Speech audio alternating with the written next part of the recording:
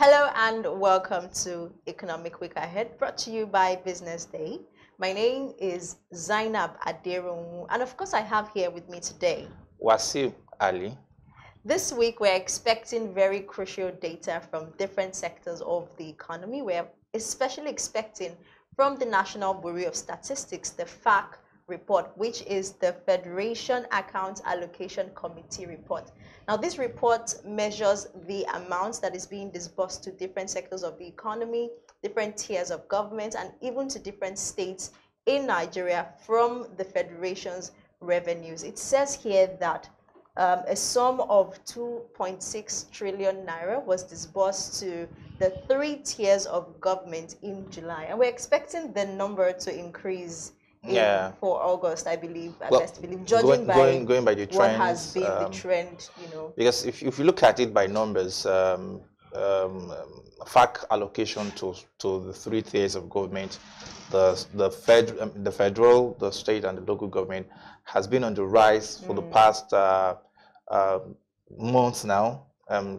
Going by the devaluation of the currency and the removal of the subsidy, the president said, okay, so we want to channel the money meant for subsidy for state development, so it has been on the rise, and so we're expecting that the one for August, right? Yes, would also increase. So we're also expecting the Purchasing Managers Index from Stanbic IBTC. This measures the volume and productivity of business activities in the economy. And I mean, for the past 8 months, it has been low. It reached an 8-month low in July. And judging by the fuel hike, the prices in the fuel hike prices, the economic headwinds that we have been going through, it probably should be also a low for the month of August. Well, I think it's going to mildly increase in August, and it's going to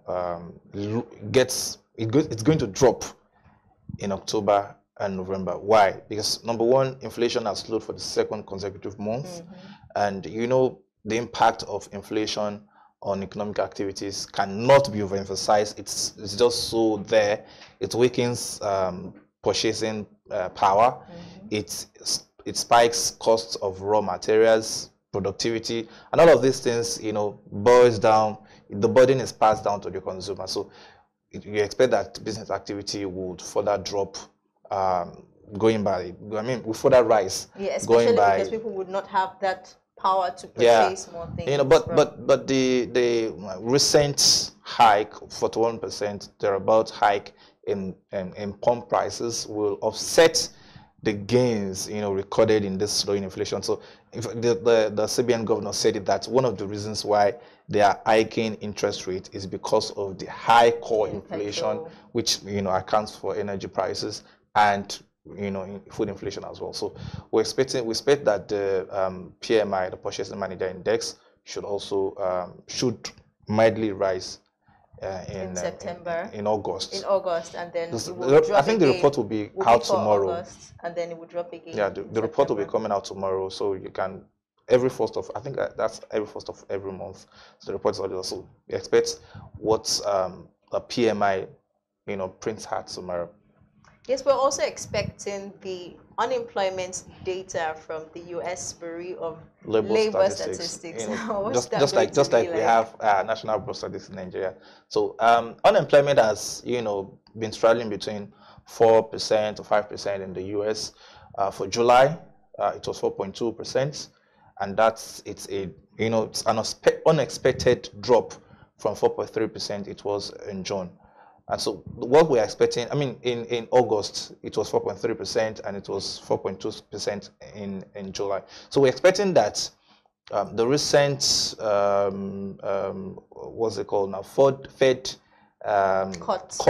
rate cut. Yeah, would, one of the reasons why the Fed chairman, Jerome Powell, governor, did cut rates, and the members of Fed did cut rate was because of the slowing rise in jobless rates, and of course the inflation also coming down a bit. So all of these are having effect on the reasons why they cut rate. So, but now that we have seen that jobless rate is slowing, of course, so we expect that for what's it called now, for September, yes, the unemployment rate is expected to also decline, say to 4.1%, because it's been declining now. The report has shown that unemployment has been declining. Unlike Nigeria, that the unemployment rose to 5.3% last week. So we expect that unemployment rate in US decline. Okay, that's interesting. This week, we're also going to be monitoring the pattern of the Naira's performance. You know, the Naira last week actually was a bit, it was very unstable, really. It We were was even that, surprising. yeah, we were expecting that after the MPC rate hike, yeah, it was going to appreciate a little bit because that's how it usually is. But sadly, it did not appreciate. It actually even devaluated more.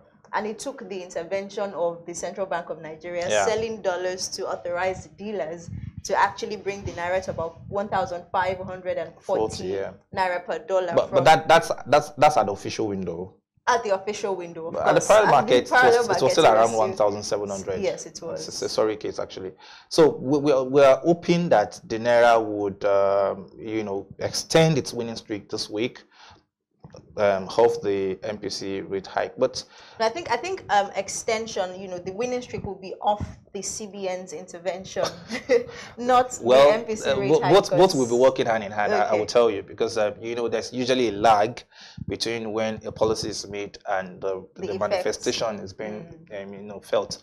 So we are expecting that now that CBN had been aggressive on its monetary stance, we expect that inflation, yes, will decelerate.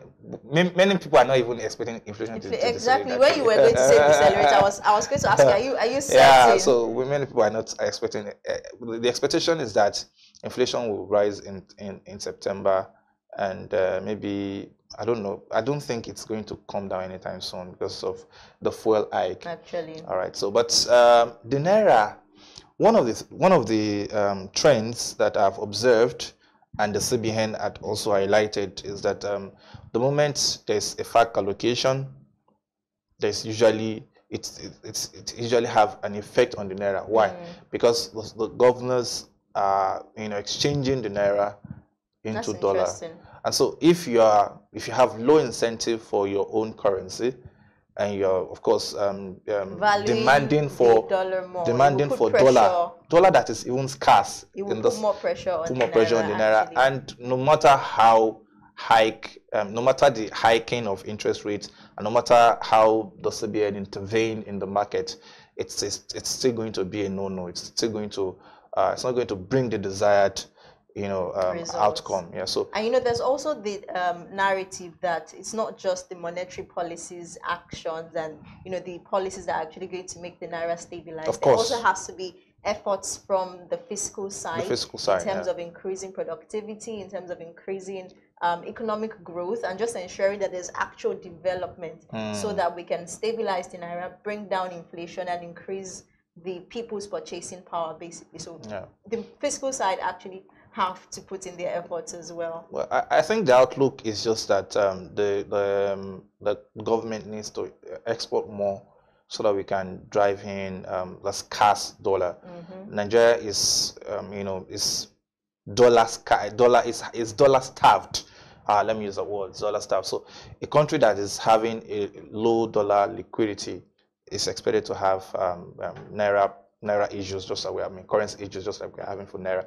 And if the Naira, our local currency, is not gaining momentum, it's not incentive enough for the citizens to hold by, so then it's a problem. And of course, the outlook is that Naira is going to end the year at 1,350, 1,450, max 1,500. So, and funnily, CBN too also has an outlook for inflation to 21%. Before the end of the year. I hope that sounds like a fast stretch. But let's hope that it actually happens. Let's just hope. I don't want to be a playing the devil's advocate. So I just don't want to be the one that will be pessimist. You know, but let's just hope that things will just turn around and the economy will turn the corner. And, you know, hopefully with the recent World Bank's loan, maybe Nigeria would actually become a bit Well, attractive to well, some investors, because it means that, okay, if the World Bank would actually put in their money, maybe there's something World Bank there. has been putting money in Nigeria for Well, the past. It's I don't know. Well, let's I want just. to say hopefully, but we know hope is not a strategy. No, There has to actually we're be in a a renewed strategy. hope agenda regime, so let's be Let's hopeful. hope. Let's be plentiful of hope, and let's say that let's hope that Naira see some sort of rebound. So that will be it. For more in-depth analysis on our stories, you can log on to our website at www.businessday.ng and follow us on all our social media platforms at businessday.ng. My name still remains Wasir Ali. And of course, I'm Zainab Aderomu. Have a wonderful economic week ahead. Analysis, please read up on our website at www.businessday.ng.